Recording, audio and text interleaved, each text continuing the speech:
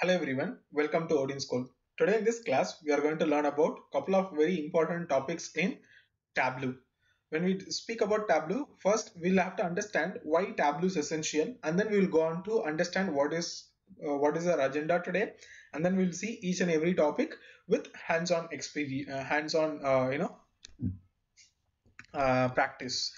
With that said, let me quickly ask the first question. Why should someone learn Tableau? Tableau is simply nothing but a data visualization tool. Helps people convert the raw data into some sort of visualization. I can create any type of visualization basis the requirement that I have. Say for an example, you generally have huge amount of data in business. Even in real time, if you take your bank statement for an example, you will have a lot of transactions happening to and fro to your bank account, which cannot be understood unless or until you convert it into a format in as a visualization or aggregated, something like that. Other which ways, it becomes really tough for anyone as a human being to understand what is lying inside the data. The concept of visualization is simply nothing but creating or converting the data which is in the rawest format. It can be number or it can be text or dimensions as well, but as many numerical values that we have, it becomes really essential, it becomes easy for us to generate a chart out of it. So that is the idea behind creating visualization. Even in any business, if I wanted to know what is the scope of what is the scope that I have in terms of building a particular you know building a particular branch, or if I wanted to say for an example, I wanted to understand where is my business booming, where is my business is not growing rapidly, and what is happening in my business.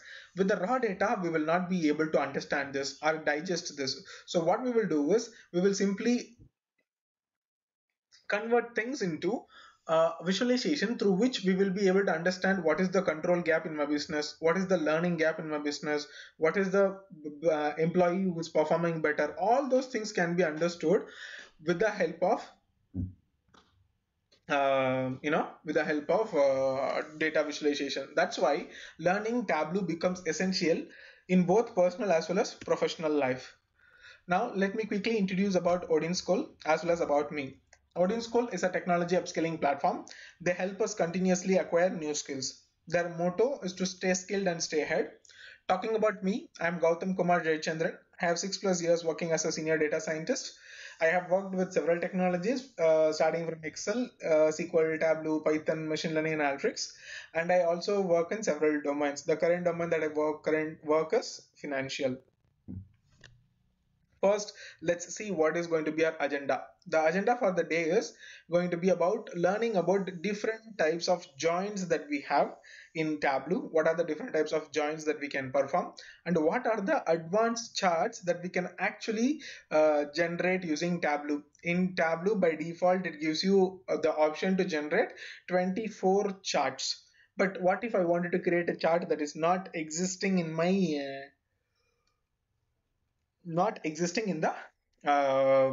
the selection pane, in the show me pane, actually how you will be created, and what are the different types of charts that we are going to create. First, let's get into inner join. Now let me quickly give an introduction about joins. Joins are basically very powerful and very essential in both database concepts as well as any other data wrangling techniques, because generally our data is present in several files. No data is present in single source. So when we have data present from multiple sources, how can we join those data sources, and what are the different types of joining mechanisms or concepts that I can have in order to perform a right type of joining. So, say for an example, from in one case you might have to join the contents that are present in both the tables. In some case you might want to join the contents from both the tables, but only the matching values. So that might be user criteria. Let's see what are the different chances or different types of joins that we can perform in order to achieve a certain output. We have to create this. Assume this is my table 1. If I wanted to perform join on this, this is my table 2. And then I'll draw the same thing for a few more examples also. There are 4 types of joins that we are going to learn in Tableau. Let me explain everything with a demonstration. A Venn diagram helps us understand it better. Venn diagram here. Now let me take something lighter here.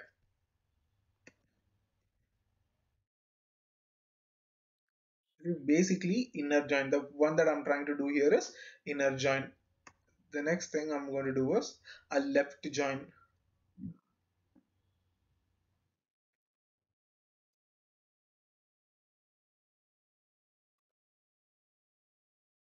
A left join and a right join and a full join. Kindly bear with me for the poor diagram, but the just let's focus on the concept here. Yep, we can also. Nope, I don't want to do this. I'll stick with this. That is my left join. Let's talk about right join here.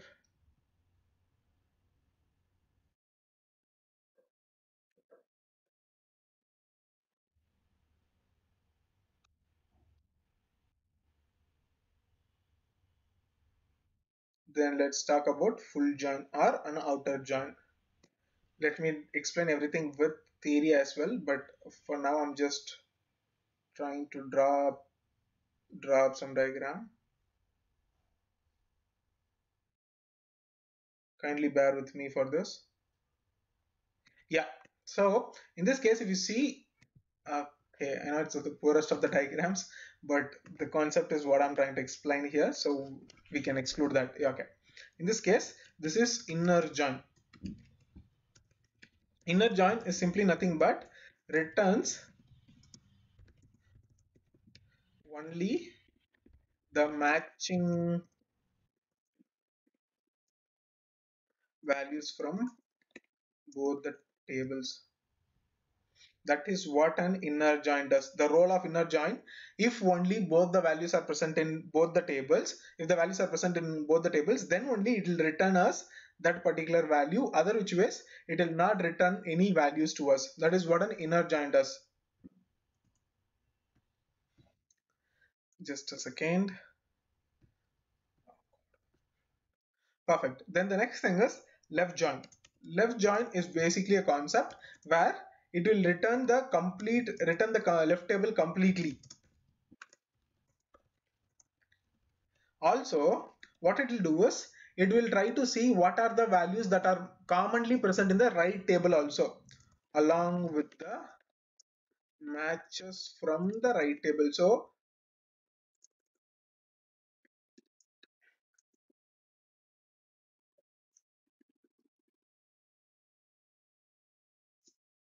this is what a left join does. A left join simply returns the entire content from the left table as well as values from the right table that are matching in the left table.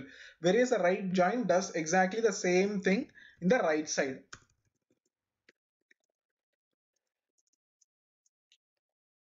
It basically returns the complete right table.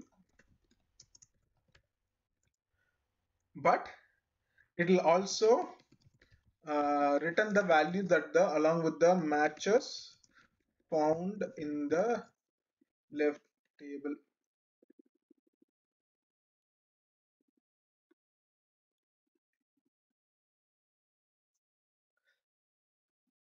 This is what a right join does. A full join is also called as a outer join.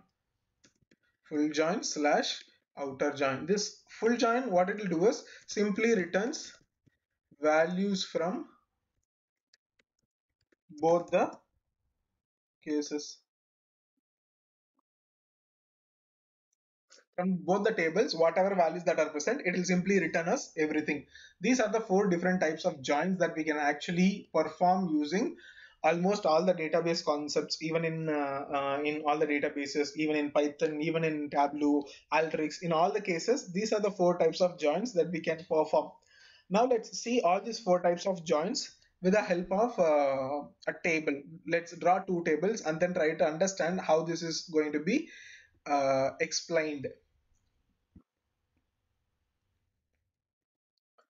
And just close my Alteryx. Looks like I have very powerful applications running in the back end. I'll just close one of my application and then I'll create two tables to explain this.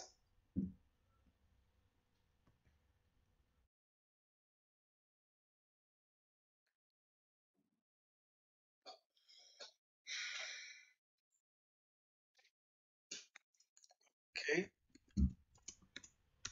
I'll say employee. Or what I can say is employee ID. Okay, employee ID, name, age,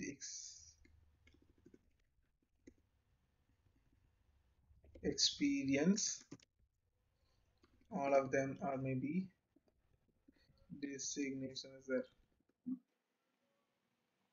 So in real time, what happens is when you join a company, you're not just a company. Whenever you join any particular organization, whenever you do any task, your data is stored. Agree? If you join a college, also your data is stored. But your confidential details, your personal and sensitive information will not be kept in the normal table where you have demographical information. So in that case, what happens is when the user has, let me have only 5 entries.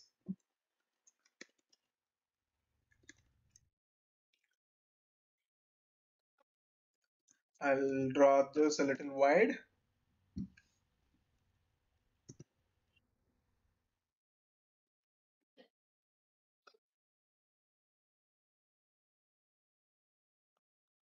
Excuse me, this is taking so much of time.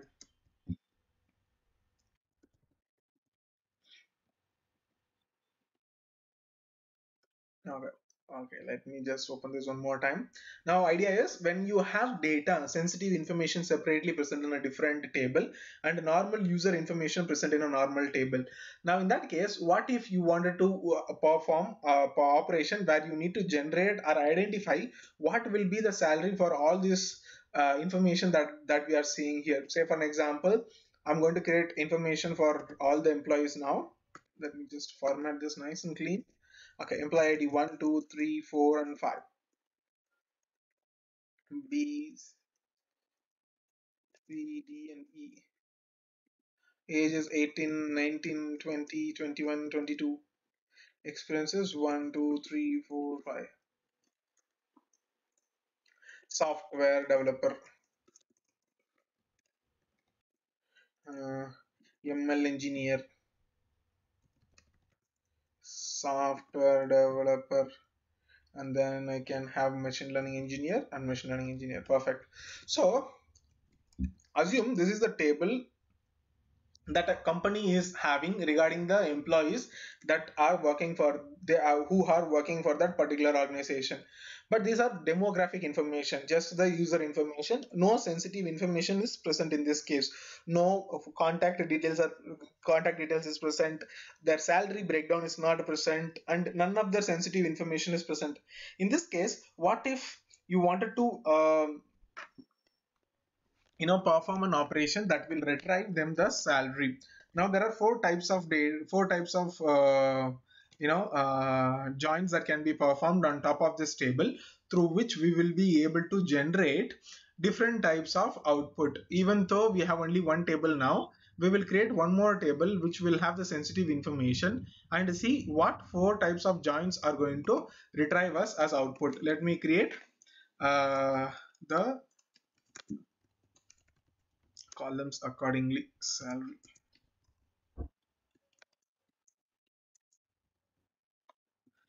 it can be anything here in this case. 1, 2, 3, 4, 5. 25,000, 35,000, 45,000, 55,000, 65,000. So basically your salary information, the employee's salary information is present in a different table. Let's see what happens when I perform different types of joins. First, let me perform inner join. Maybe what I'll do is I will not have the employee ID.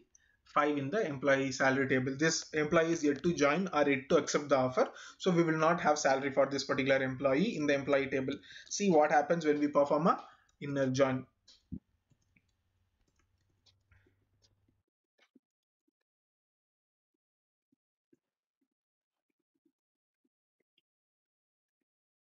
Perfect. This is for inner join, and then I'll keep the same thing for left join. Then we will have right join, and finally we will also have full join. Perfect.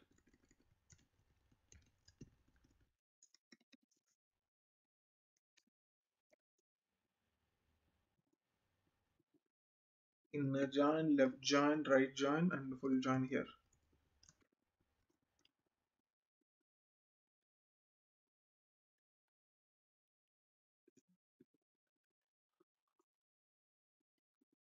This is full or outer join. This is going to be a right join. This is going to be left join. Now let's understand how the data is going to be distributed in all these types of joins.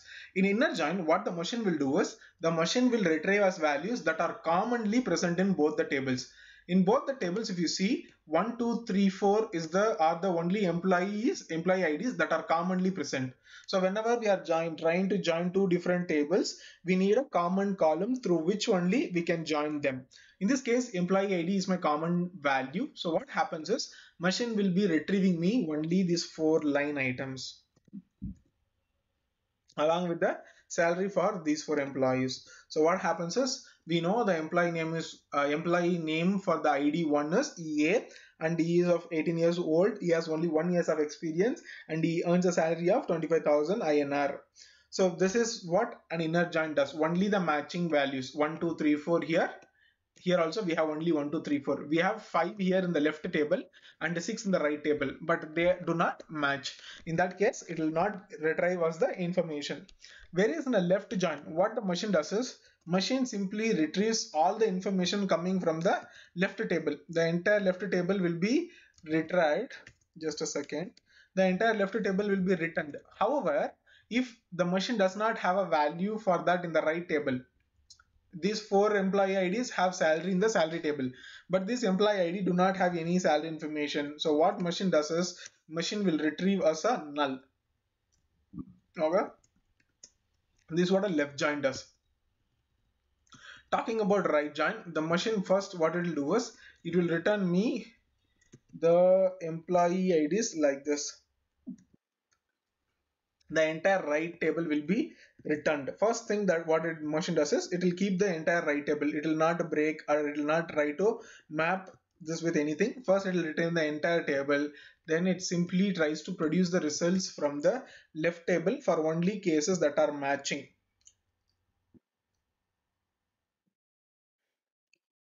So in this case it is actually matching for these many cases, but for the employee ID 6 we do not have any information. So what the machine does is, again just like how it worked in left table, it will simply retrieve as the null for name, age and experience.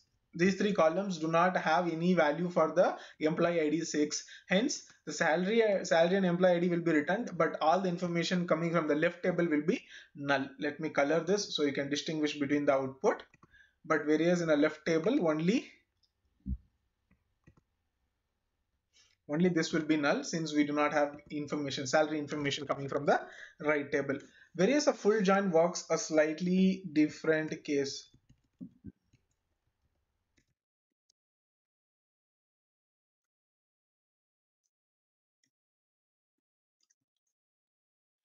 Now what the full join does is, first it will take the entire left table.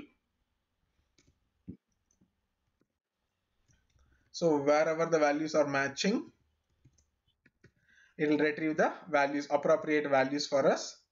And then what the machine does is, for values that are not there in both the left table and right table, it will simply produce a null for us. So basically A full join is a replication of both left join and right join. So what it will simply do is it will union both left join and right join to produce as a full join. If you see here in the left join we have only one null, in the right join we have four nulls, in a full join we will have five nulls, which includes both the join types. So these are the four different types of joins that we can perform in real time in Tableau as well.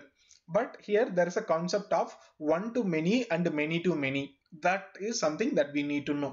What is the concept of one to one and one to many and many to many? One to one, many to one, and many to many.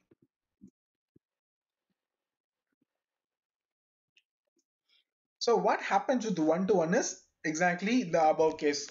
I will have one instance of employee ID in my left table, the same one instance of employee ID in my right table as well.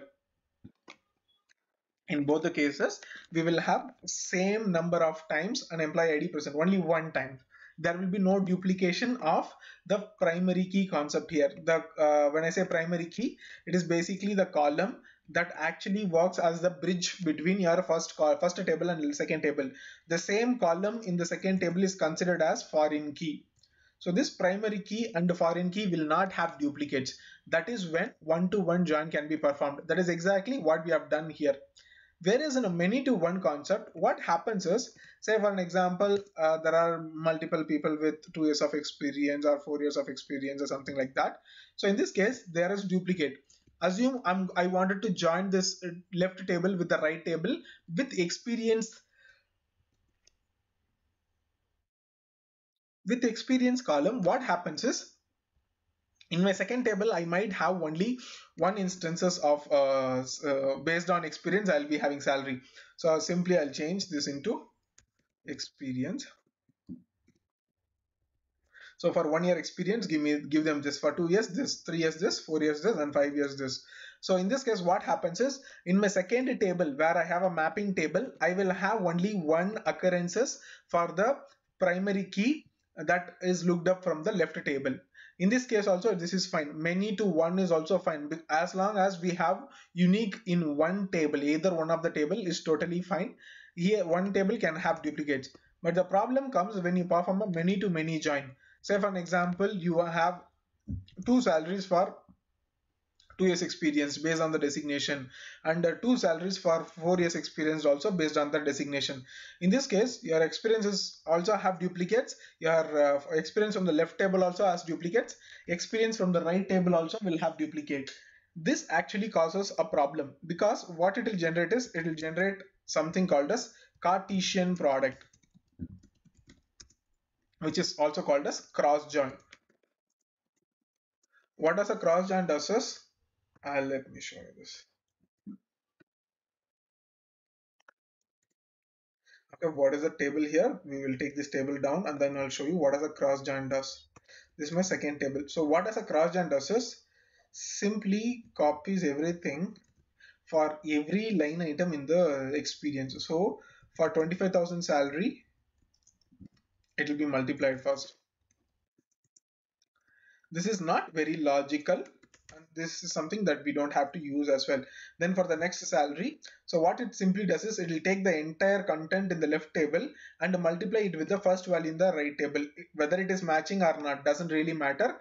It will take all the values from one table and multiply it with the when I say multiply, it will provide values for each and every row, the same value in the second table. Now the second line here, it will be 35. So whenever you have a table of size 5, in my first table size is 5. When I say 5 rows. Second table also has 5 rows. So what happens is, it will generate as 25 rows. 5 into 5. 25 rows will be my output. when we perform a multiple join. When I say multiple, it is many to many join. So don't perform a many to many join. Performing many to many join will not give you the right or desired output. So you must be very careful when you are performing many to many join. In very rare cases, we will use this. Say for an example, if I wanted to know the permutation combination of a particular product being sold in the market, then I can use it. But other than that, I cannot use this for other cases. Very few cases we will use cross join, which will generate us this many to many operation. See here, we have 25 line items now. This is exactly what a cross join does. This concept is called as cardinality. When I say cardinality, it is simply nothing but what is the type through which you wanted to create a relationship between two tables. The primary key and column key do not have duplicates in one-to-one join, whereas in a many-to-one join, yeah, either one of the key, either it can be primary key, or it can be foreign key. Either one of these keys will have duplicates in it. In a many, whereas in a many to many join, there will be duplicates in both my primary key as well as my foreign key, through which you will perform a generate a Cartesian product, which is simply nothing but a cross join. A product is always the total number of rows that is generated out of joining two tables. If my first table has 5 rows and the second table has 5 rows, it is simply 5 into 5, which will give us 25 line items. So these are the different types of joins that we need to know. I'll close this.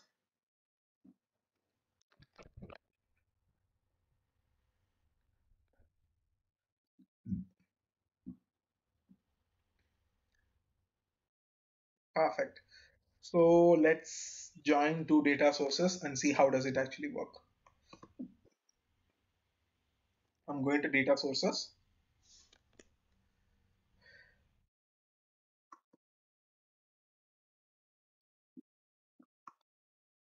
I'm connecting to an Excel where I have multiple tables. When I have multiple tables, I need to create one final table using joins. So I'll pick property order product where I have three different tables.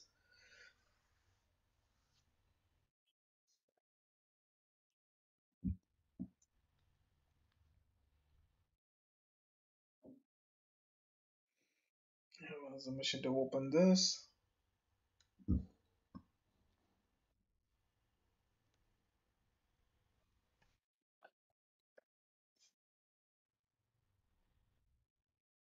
Let's wait for the machine to load all the three tables. Once it is loaded, I'll show you how to perform various types of joins.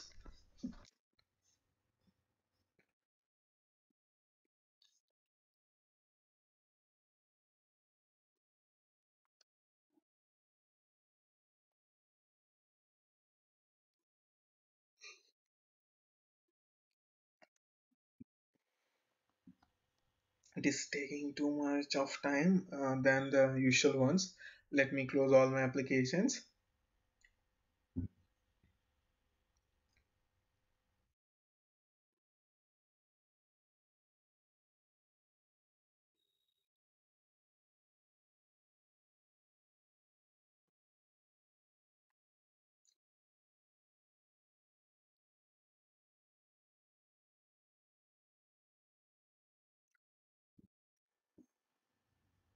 Perfect. So it is loaded the Excel file and it will show us the three different tables that are there inside this particular Excel file. Look here, order details, products and the property information. Now I wanted to create one table which will have all the products name, product information and the property information. If I see the orders details table, this order details table will not have the product name nor the property name, but it will still have the ID for us to map it with the other tables.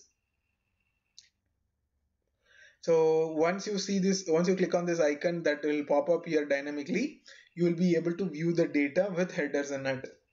Now let me see the headers.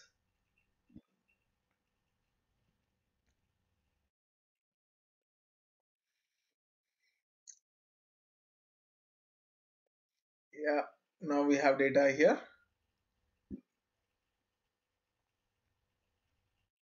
Perfect. So if you see here, we have product information, we have property information, we have quantity, and we have order ID. So basically it will tell me what is the number of quantities that has been sold for this particular order ID, which was sold on a particular date. Product that was sold, product ID is given. We have property ID also, in which area was this sale happened. So these are the information that are available in this table. But I wanted to know what is the property. When I say property, I wanted to know the name of the property, name of the product. And yeah, these are the two things that we need to map. How do I map it? First I have to see what my products table is having. My products table will have product ID and the price for each and every product. If you see the order details, in order details we do not have any price or number of sales. So how do we create sales using this data set? Quantity into price will give us the sales. Then we have property information. In property information, we will have in which state and city does this sale happen. Now, how do I collate all these three different information into one final table on which I can perform any data analysis? Now, first what I'll do is I will drag order details into it. As soon as I drag and drop here, what Tableau does is Tableau will read the data there and shows the different types of it will show us the different types of connection that are available, and let's us see the data. Now I would like to see only the first 10 records. This is just for viewing purpose. This has nothing to do with subsetting the data. Maybe I'll see only 5.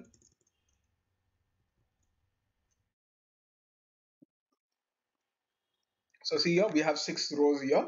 In the 6 rows, I have all the product ordered information. Now I will join products with orders. See here, as soon as I drag and drop here, Tableau is asking me whether you wanted to join this or not. So I'll simply drag it here. As soon as I drag it here, the machine will show me how it is joined. See here, there is a relationship that is created now. I'll just click on this. As soon as I click on this, it tells me edit relationship option. In this edit relationship option, first thing is order details table is there and products table is there. In order details table, what are the columns that are present? In product table, what are the columns that are present?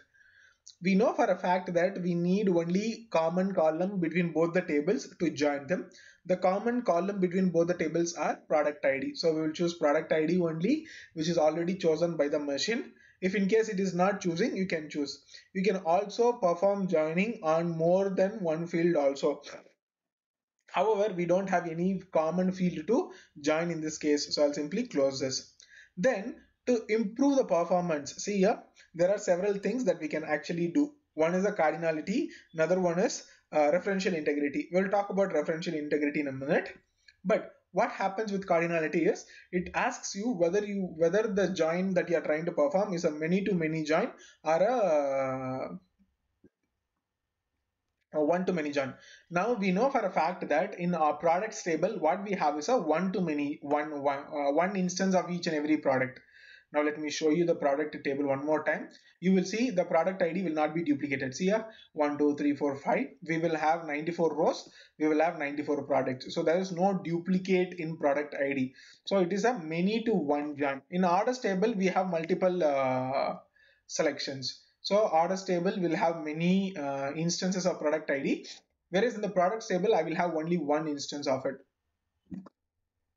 In that case, referential integrity asks me what type of match you wanted to retrieve, all records matching or only some records that are matching. It will almost not all the records. I think all the records will match because every order will have a product information. So I'll simply change this into all records match. So what happens is this case also all records match. In this case it will perform a cleanly one to many join or many to one join. In both the cases it is totally fine because in real time the data will be either one of the table will have duplicates, one of the table will not have duplicates. That way performing one to many or many to one should be a good choice to perform a joining operation. Now as soon as you see here, what is the type of join that we are doing here? We did not specify what is the type of join that we need to do here. The machine directly takes or tries to create a normal join. A normal join in this case is a The inner join is what it is trying to perform in this particular case. So what we can simply do is we can try to what I would say, that's it. Yeah, that is all we need to do here. So when we have this cardinality given connection, that's all we need to do. Once it is done, it automatically joins both these things together. Then the next thing is, if I wanted to join these two tables, I have to join property information also. I will keep property information here where it will perform a join with order details. Only in order details we have uh, you know we have this what I would say, the property ID information. In products data we do not have property information, so we cannot join property and products together. We can join only orders and property together. In this case, the order details here is property ID. Here also it is taking property ID. That's pretty much is what we need to do. And again, we need to change the type of join that we need to do. Here it will be in property information. It is only one time every property is listed. Whereas in order details, multiple times property might have been listed. Here also we will have a all records match because all the records in order detail have property information. That's all I have to do. I'll go to sheet 1 now.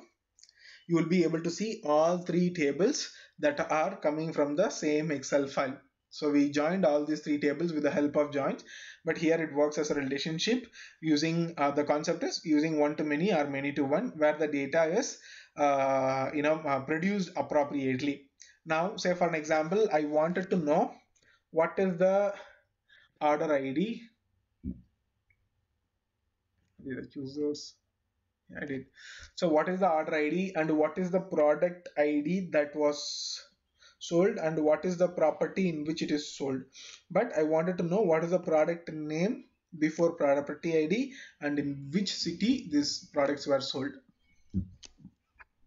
So the order ID is 2, the product ID is 54, the name of the product is chest of drawers, and the property ID is 15 in Chicago. So basically, chest of drawers have been sold in Chicago. Let's see the quantity.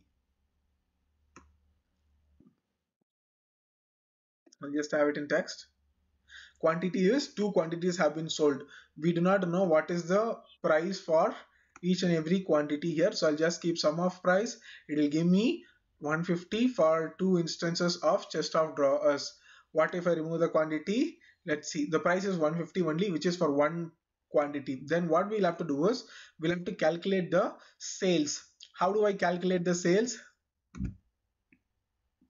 I'm just keeping it here like this. So I would like to keep price and quantity perfect. So what I'll do is I will create a new column which will show me sales, which is simply nothing but price into quantity. I'll just multiply price into quantity, which will tell me what is the price for what is the sales that happened by selling one quantity of large plant, three quantities of towel rack, three quantities of permanent markers. How much is the overall sales that we were able to generate by selling so many number of quantities? The quantities and price have been given. So I just multiplied price against quantity to generate the overall sales per order ID. So this was not available in the uh, raw data, raw information. We don't have sales information, but we only have sales and quantity information, through which now we are able to generate the sales information and understand the data better.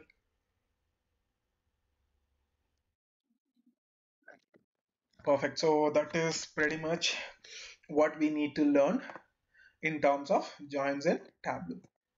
Let me delete all of them. And yeah, I'll just clean this sheet. I'll go to data source. Let me keep all these three tables. Let us go to the deck and see what is there next.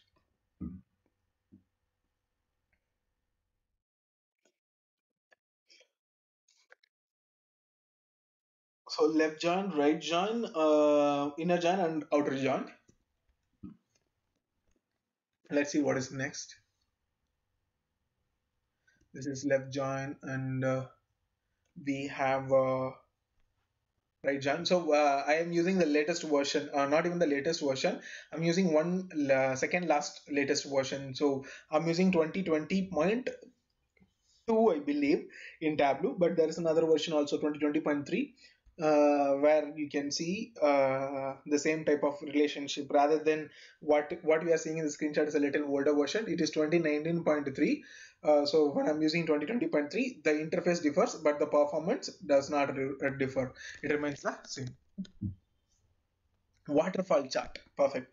That brings us to the end of joints. Now let's see how to create waterfall charts in Tableau. Creating a waterfall chart is very vital in real time because it lets us understand how from one point of maybe from January, say for an example, from January, how my sales is increasing or decreasing, whether it is increasing or it is decreasing.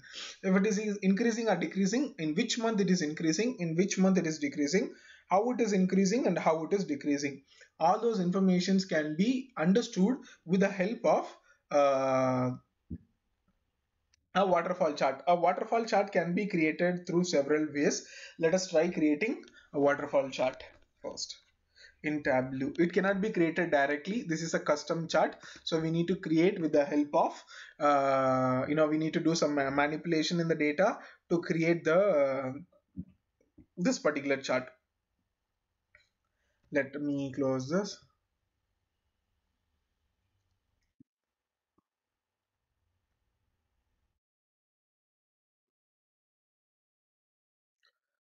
Okay, perfect.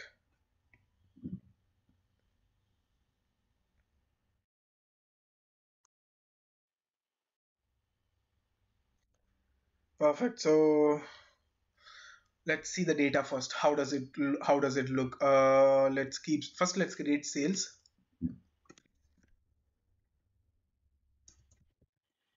Sales is basically price into quantity. That's it. So we have sales information across months. Let me put it on months. In the row shelf, I'm dragging order date. Order date is by default aggregated at a year level, but I would like to see it at a month level. So I'll choose this month. I think we have 2 years of information. Maybe I can choose only this. This way we'll have 12 months. Then what I'll do is I will simply put the sales into view. As soon as I put the sales, double click on sales, what happens is sales directly came into the mark shelf with a text on it. So it will be shown as numbers. I don't want to show them as numbers. Let me create a simple bar chart out of it. Okay, we have a simple bar chart starting from January to December in both the years. Okay, so in this case, what I can do is I can first convert this into a Gantt chart. I can simply convert this into a Gantt chart. Maybe I'll show you the way it is actually differing. Then I'll show you how then we can convert this into Gantt chart. So what I'll do is I will ask the machine to show me the running total. For this, I'll come to quick table calculation. I will ask the machine to show me the running total. So what happens is the machine will try calculating the numbers 1 month at a time, and then it will accumulate the previous month's value with the current month value and add it. Then it adds in March, it will give you March, February and January. In April, it will give you all the last 4 months. In May, it will give you all the last 5 months. Like that, it will give you. Now I'll simply convert this into a simple Gantt bar where it looks very similar to a step by staircase chart. So what I'll do is I'll now create another calculated field which will give me a place to I'll simply create a calculation called calculation itself, and then I'll simply convert this into minus sales. So what negative sales. So what happens is there is a gap between each and every line item, right? So to cover this gap, what I'll do is I will ask the machine to calculate the difference between them with the help of minus, and then directly put this into the size of the bar chart. Looks like most of the months have generated very similar sales. Maybe let me see if machine has generated drastic in quantity, because we cannot see the differences visually. I would like to see that in no, this also doesn't help me. I will seek for quantity. Let's seek for quantity. Let me put this into a line chart. Not so very helpful, but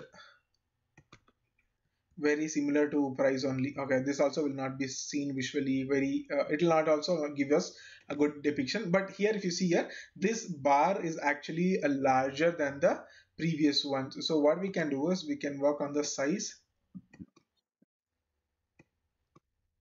to increase this, which will create more of a more of a this one a waterfall type of thing. And then I can as a machine to discard or remove the table calculation.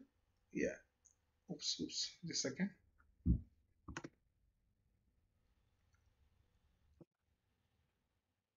I'll simply clear this table calculation, that way it will become the normal ones. We will not show anything else. In this case, the Gantt bar is also being viewed as a bar chart only because of the uh, this because of the tooltip, because of the size that we created to fill in the gap. So what I'll simply do is I'll keep this as a visualization. Control Z. Yeah, this is a waterfall chart. If you see the visualization, this looks very similar to this, but here the data is little different from each other, hence it shows in different ways. But what if I wanted to show the data in which is in a very good format? This is how your waterfall chart will look like. You need to first drag your measure into row shelf, and whatever dimension in which you wanted to show the values, we can show it at that level. Maybe I'll try to show it at different properties, state. Very less information I have in this table. Yes, but if you see here, this is actually a good depiction. This actually makes more sense. Look at this. We have a chart which actually increases and decreases based on the place. Now I can also color this by dragging sales into color shelf. If I drag the sales into color shelf in these two states, California and Virginia, looks like we have performed really good sales. Whereas in terms of what I can do is I can just show the month of sales, sorry, value of sales rather than the calculated ones. Look at this. In the month of California and in the state of California and in the state of Virginia, we have really good amount of sales, 53,000 and 54,000 sales. In all the other states, we have only very constantly 25,000, 26,000, 30,000. 30,000 is slightly dark shaded than the rest of the ones. But in almost all the states, the values are very similar. Hence, the bar sizes also looks very similar. But eventually, when the data differs, the bar also increases or decreases and displays you the difference between other dimension, other members in the dimension. In this case, we can see that the last Washington also have generated 26,595 only. Looks like my sales have been increasing for a while. But if I wanted to see what is the overall sales that have generated among across all the states, I'll simply remove the value that I generated, that I placed in the marks shelf, and simply enable the label here, which will tell me overall I have generated $5,33,394 as sales in both the years, in 2 years combined across all the states. This is my information. Looks like California and Virginia have contributed more. This is what a waterfall chart. This is how a waterfall chart looks like. If the data varies, we can also show this something like this. Yeah. Then what we can have is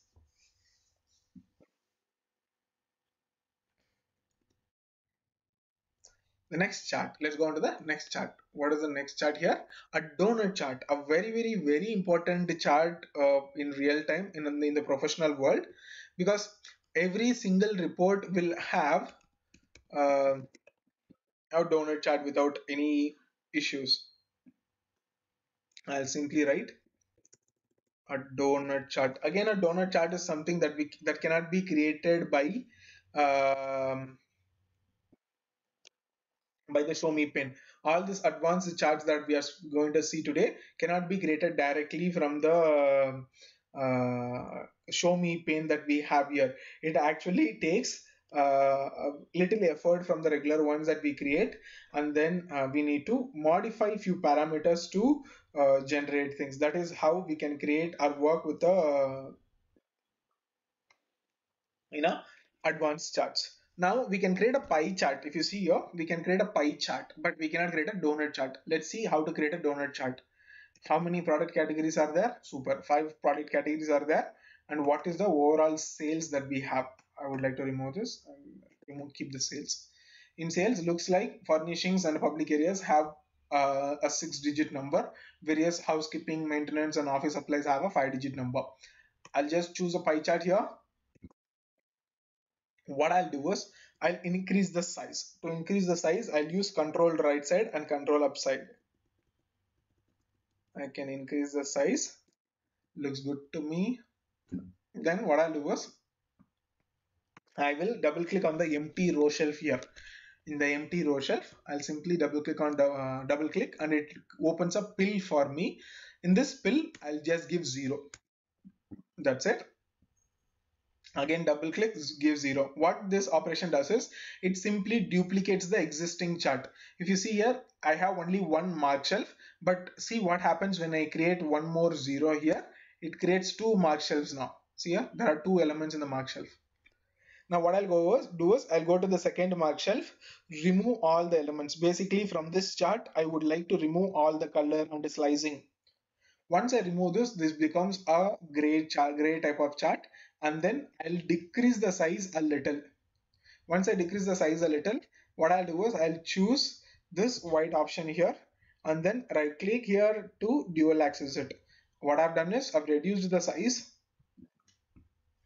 change the color into change the background into white. I'll remove anything in the tooltip also. Then I'll just right click on the chart, press dual axis. As soon as I press dual axis, it creates a donut chart for us. So the donut chart is simply nothing but we are masking one chart behind another chart through which we will be able to create a donut chart. That is the idea here, nothing else. So I'll format it simply, right click, deselect show header, and we looks like we have borders and grid lines. I don't want borders, so I'll go to borders and keep row divider and column divider to none. Then I'll go to grid lines. In grid lines, I'll just remove the 0 lines as well. Once I remove, my entire sheet is empty. I'll come to the first chart now, sum of 0, where I'll see if there is anything in the tooltip. I don't want anything in the tooltip, just give OK. Then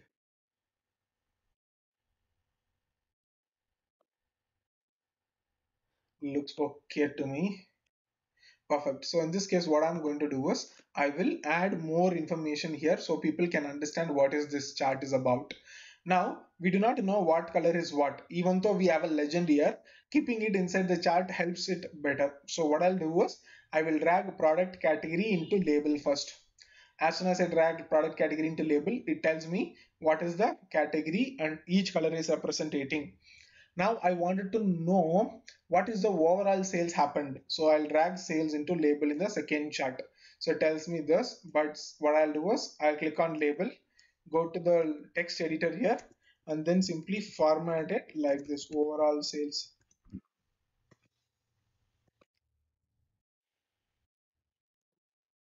Then apply. Perfect. Maybe I'll increase size a little more. Okay, overall sales, it says $5,33,394. Now we have housekeeping, furnishing, and all those things. We do not know the values that each and every category is contributing to the business. Furnishing might be contributing to 40% of my business. Public areas might be contributing to 20% of my business, but we do not know. How can I calculate the percentage contribution? What I'll do is I'll go to the first chart. In the first chart, I'll drag sales into text. It gives me the text value. Well, sorry, the sales value. Furnishing has sold for furnishings have earned the sales of $226,000. Public areas is this much. Office supplies is this much. Maintenance and housekeepings are this much. But how can I know the percentage? So what I'll do is I'll right click on the sales here, choose quick table calculation, and then choose percentage of total. If I choose percentage of total, it automatically tells me how much percentage of share does each category is contributing to the overall sales. So 43 percentage of the overall sales value is contributed by furnishings. 25 percentage of the overall sales is contributed by public areas. Looks like office supplies is not working really well, and housekeeping is also not working well. Other areas seems to be working fine. So as a business owner, I would like to focus on office supplies.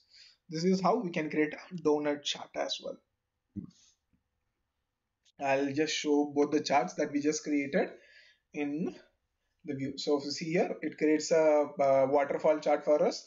From the top it flows, right? Or waterfall is very similar to from the top of something it flows down. So that is exactly the same thing. From the top it flows down, but with values accumulating at a particular dimension. In this case, state is the dimension. Then we have a donut chart which will tell us what is the percentage contribution about a few categories or classification towards the business. Let's go on to the deck and see what's the next one. Funnel chart. A funnel chart is a very important chart, and it's not an easy chart that can be created. You have to work around to create this particular chart as well. Okay, let's create a funnel chart as well. To create a funnel chart in Tableau, there is no straightforward charts that can be created as funnel. So first thing what we have to do is we'll have to decide what is the dimension and measure that we would like to show. So I would like to show product name. Product names are too much, I believe. 94 products are there. We don't want so many. Um,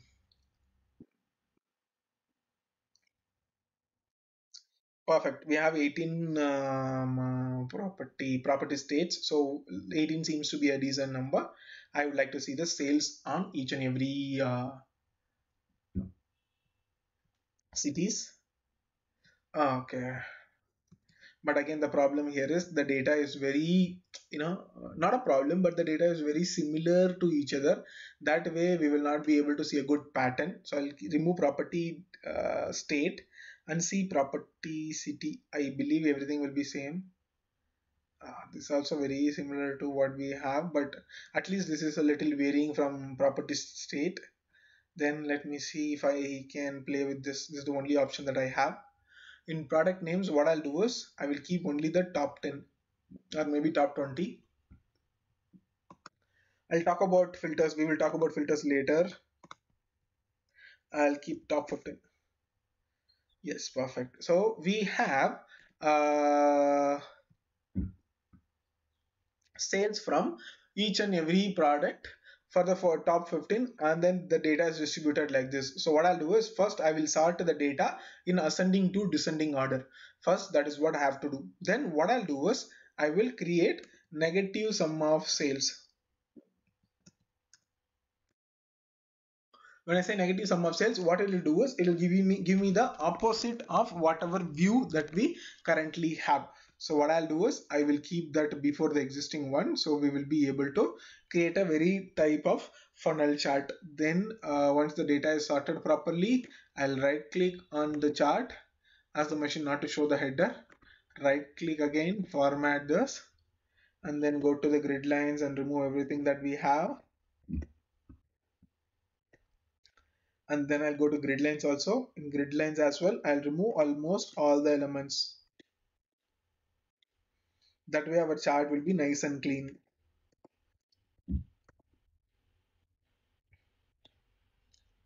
Um, yeah, we have the product and we have the information and the chart. Look at this now. This does not tell us it is of two charts, but what we have done is we have created two charts only, one with positive value, another I just substituted that value with a negative. So what happens is it will give me the value in the negative range. So when I kept two charts and removed the you know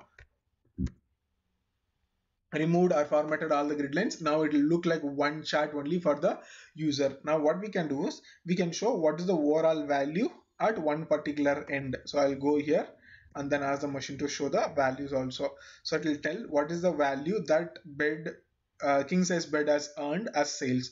What is the value that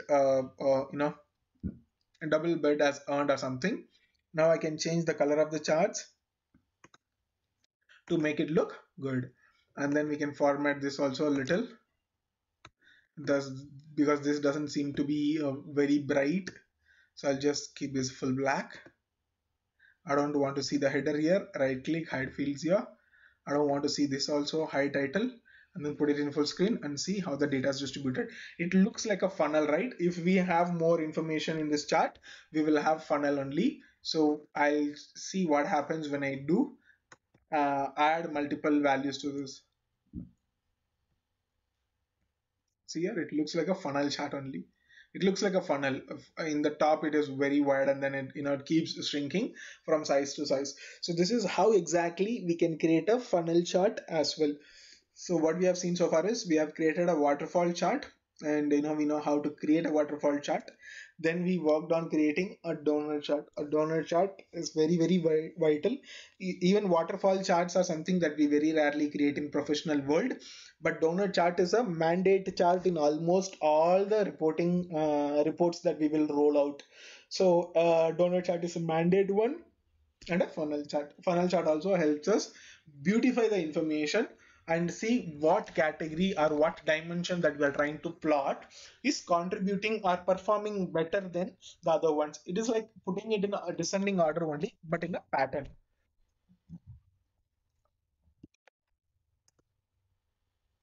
This is what we can do in a funnel chart. A lollipop chart and a scatter plot. Okay, is there any other charts that we have to see? Discuss plot. Okay. First, let's see lollipop chart. Okay.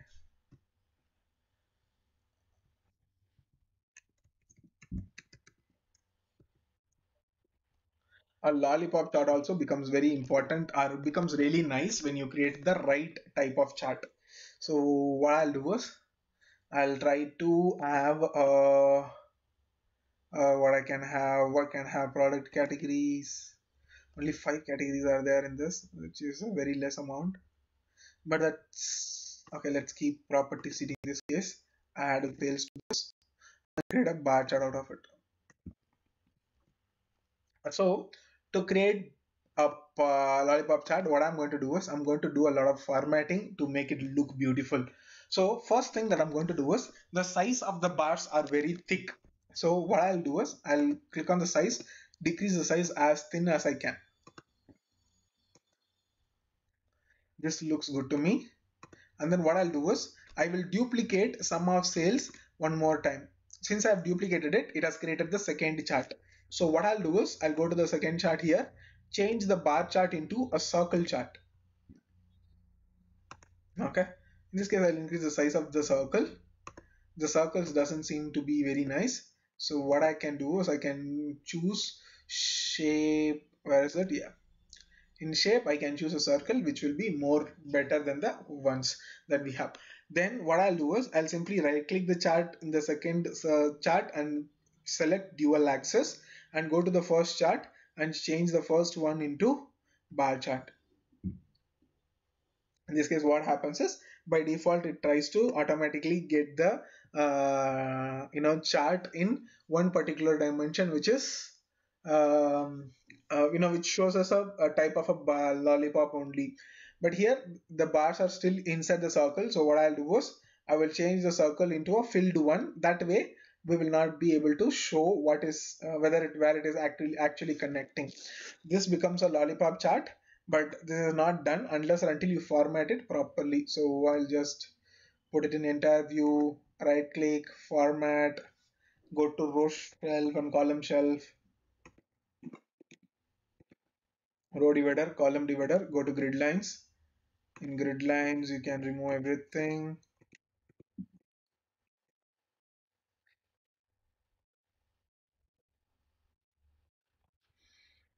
Yes, but the colors are not very good. So visualization is all about colors, right? So what I'll do is I'll first go and change the size color of the bar into a lighter color. and change the circle into a darker color than the existing ones. This seems to be okay, or this seems to be okay, or this one. Now for me, this seems okay. Exactly. This seems okay to me. So again, now what I'll do is I will drag sales into text here. So it will show me the text, but I would like to see it on the top of everything. So I would like to keep it in the middle, up, up, up. Yes, exactly. And then I would like to show sum of sales in thousands only. So what I'll do is I'll right click, default properties, number format. I'll change this into currency, custom, and then I'll change this into United States, English, custom $2. We would like to show display units, thousands. That's it. And the size of the text is too big. I don't want to have such a big text. So I'll keep this into 7, which is smaller. Yeah. If I put this into a full visualization, we can understand the distribution pretty much better. Looks like Kansas City and Chicago has performed really better than the other cities that we have. So it is all about trying to visualize the information in a more convenient way that the user does not get distracted. The first and foremost rule in the visualization is it should not distract your eyes. It has to be very simple. It has to be conveying information. Just by seeing the chart, the largest lollipop that we have is from Kansas City, which means that we have huge amount of sales in Kansas City. It is a very similar type of interpretation to your bar chart only, but bar charts are boring, literally boring. Everyone, everywhere you go, it's a bar chart or a line chart. Rather than creating a bar chart or a line chart directly, we can create something like this through which we will be able to understand the business or understand the data in a more visual consumption. That is the idea behind lollipop chart. The next one is a scatter plot. This is lollipop. Let's go on to scatter plot. Scatter plot works on two numerical columns. So I would like to see how quantity and sales have gone hand in hand together. So as soon as I try creating this chart, it tells me, it shows me only one value, because the problem here is we have everything aggregated. To create a scatter plot, I'll simply ask the machine to disaggregate it. Why is not working?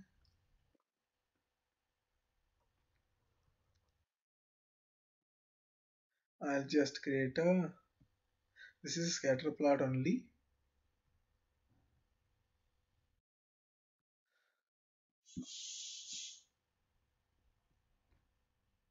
Right click and scan, right click, here also doesn't work.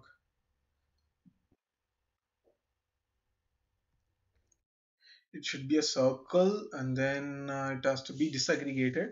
I'm not sure why disaggregation is disabled in this case.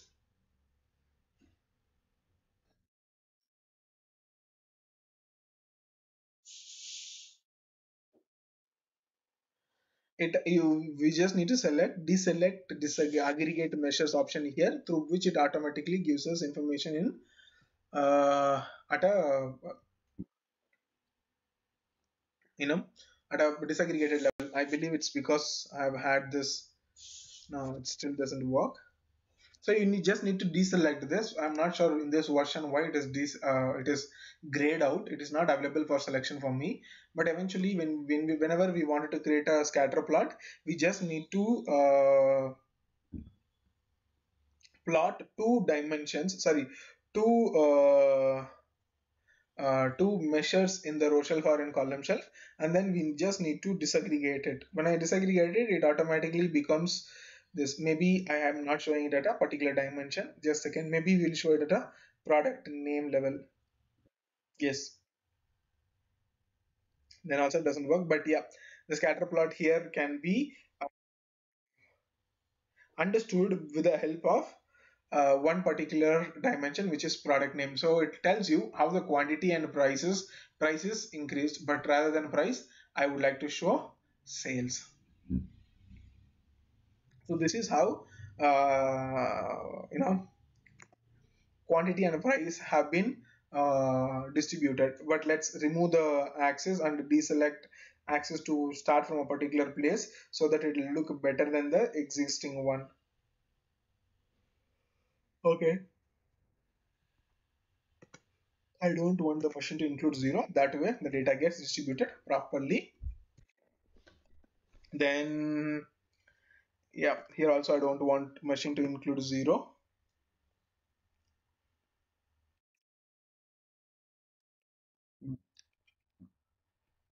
So we have this information.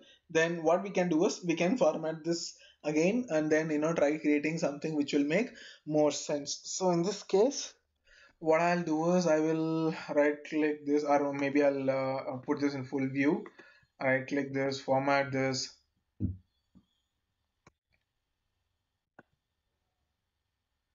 I'll remove the headers.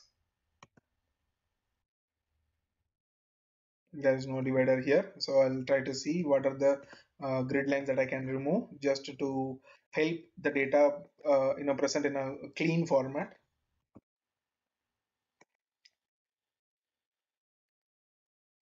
I'll do the same at a column level.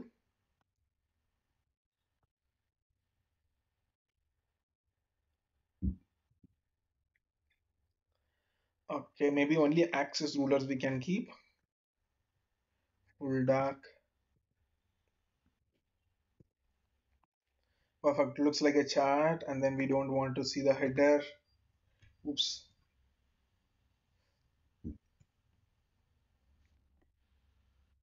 I would like not to have the title here. Here also I would like not to have the title.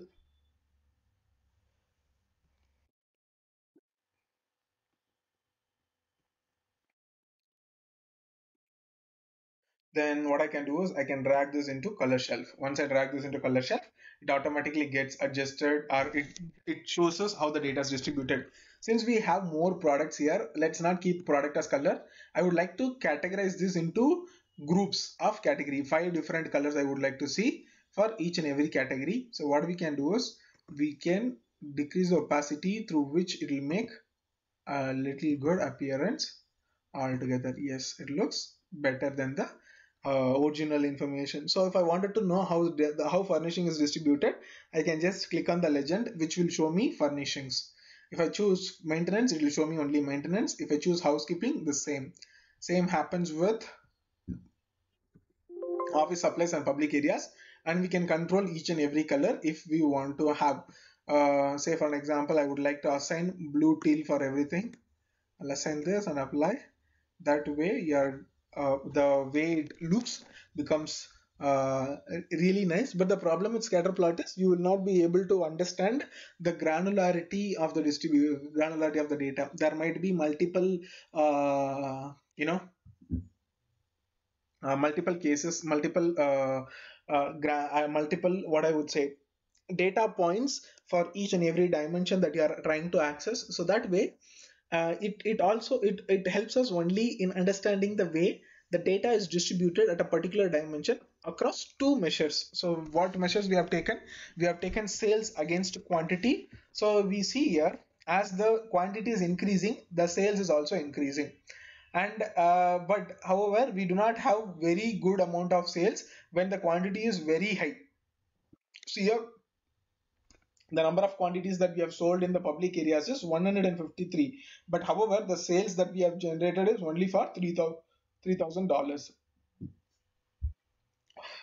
So this is how we can take the help of advanced charts like the ones that we have learned so far to understand the business. The last one is a box plot.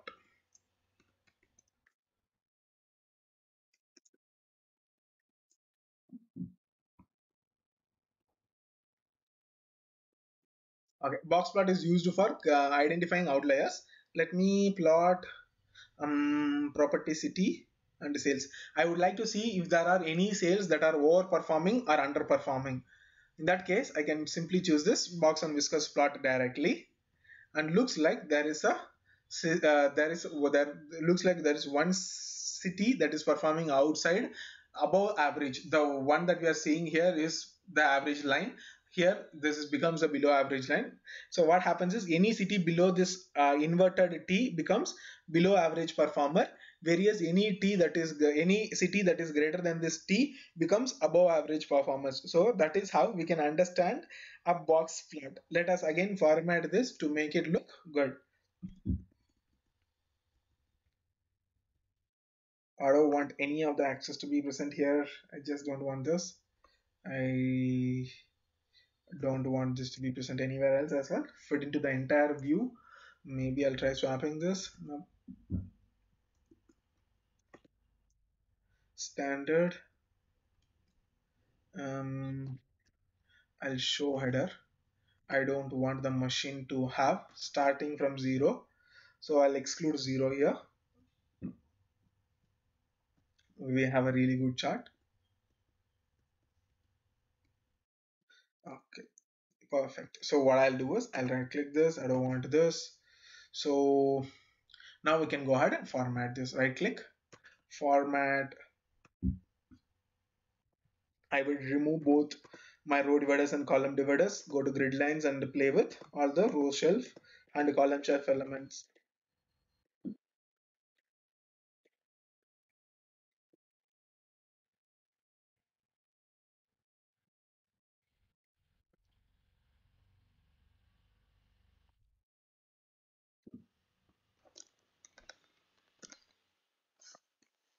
Perfect. So this is pretty much is what we have. And okay, let me color this. I would like to color this by, I would like to change the color of this into orange.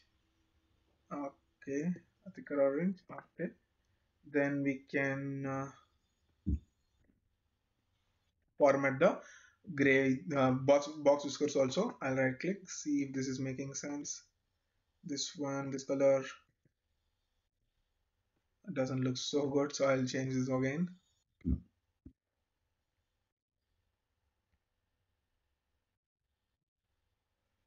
This is kind of fine. Okay, in terms of border, I'll make a thickish border out of it. I will have thick borders, and whiskers also I will have a very thick whisker.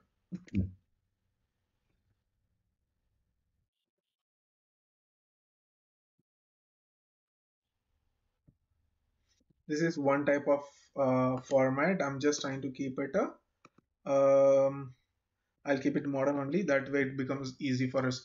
So there is only one city that is actually performing better than every other city.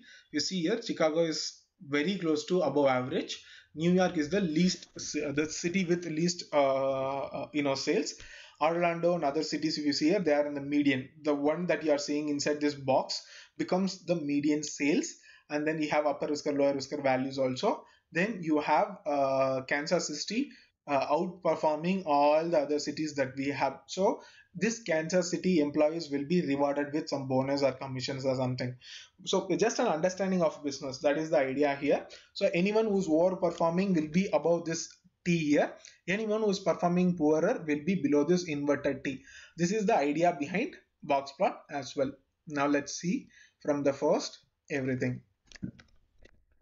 A waterfall chart, it simply takes the running total or the running average. I can show a running average also of a particular measure against a dimension to help you understand whether your business is growing or it is declining. Say for an example, in Oregon, if we had very less values of sales, what happens is we might have this bar being lesser than the previous bars or below this bar. That way we will be able to easily catch whether Ohio is performing better or not. But fortunately, our business is performing really well in almost all the states, and Virginia and California is performing better than the other states just by seeing the size of the bars that we have here as well as their values. By seeing this, we will be able to understand what is the overall sales that we were able to achieve in the entire business as well during a particular time period. So looks like $5,33,000 have been earned in the entire time period. Then talking about donut chart here, A donut chart is simply a categorization chart that helps us understand what is the percentage share of each and every chart, each and every component or member inside a particular dimension. This is something that we will use only when we have less number of members in a particular dimension. So in this case, product category has only 5 members. So we can use this product category chart, so this donut chart, to understand the distribution of the data. Then the next thing is a funnel chart. The funnel chart simply helps us understand the distribution from in descending order. Again, what happens is this is a pattern through which we can understand what are the best performing products and what are the worst performing products. Or if there is anything that is very stable for a long time, how can I also understand? Then a lollipop chart, a simple alternative to a bar chart, where again you can see the data distributed across a particular dimension. You just need to make sure that it is properly formatted so it will not look you know uh, disturbing to your eyes. Next is a scatter plot. Scatter plots are always used to understand the distribution, whether a particular portion of the distribution has high density or high volume of data points, or other portion of the data points or data set have lesser or higher number of distributions. It is purely basis the distribution that we can take help from scatter plot.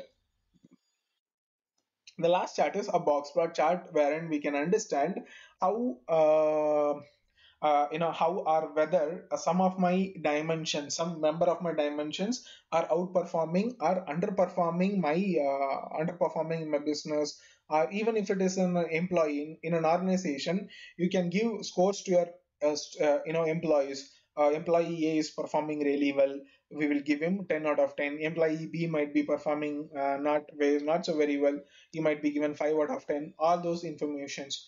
So in that case, what happens is we will be able to perform, once we plot the box plot, we will be able to see who are the above average performers, who are the below average performers, and what is the average in both the thresholds, average thresholds in both the ends, in the positive end as well as in the negative end. Also helps us understand to identify opportunities in terms of business.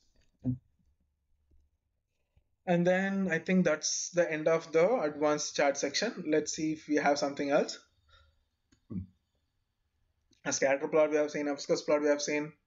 Perfect. That brings us to the end of this class. So let me quickly recap what we have learned in this class. We learned about 4 different types of joins: inner join, left join, right join, and full join. Using inner join, we can join 2 tables. Only the matching values from both the tables will be retrieved. Whereas in a left join, the entire content from the left table will be returned, as well as the matching values from the right table. Whereas in a right join, the entire right table will be returned with matching values from the left table. In a full join, both the tables, both the contents from the tables will be returned to us. In advanced charts, we learned about several types of charts, starting from a waterfall chart. Then we learned about donut chart. Then again, we learned about a funnel chart, and then box plot, a scatter plot, and a lollipop chart as well. So there are multiple types of charts that you can actually create to beautify the information. It is all about trying to put the right type of chart for right type of data and making the business user consume the information. You cannot create a very good looking chart, and if it is not if it is not interpretable, if the user is not able to understand what the chart is trying to do, then in that case, creating that chart is definitely not of any use. So it is very vital that we make sure that we keep the charts very simple. Even if it is advanced charts, it has to be very simple, and it has to convey information to the business. The primary and sole role of creating any visualization is all about making sure the information is conveyed through minimalistic visualization, which has almost all the context of the data. That brings us to the end of this class. Please don't forget to like, share, and subscribe to OdinSchool. Thank you so much for joining this session. We will catch up in the next one.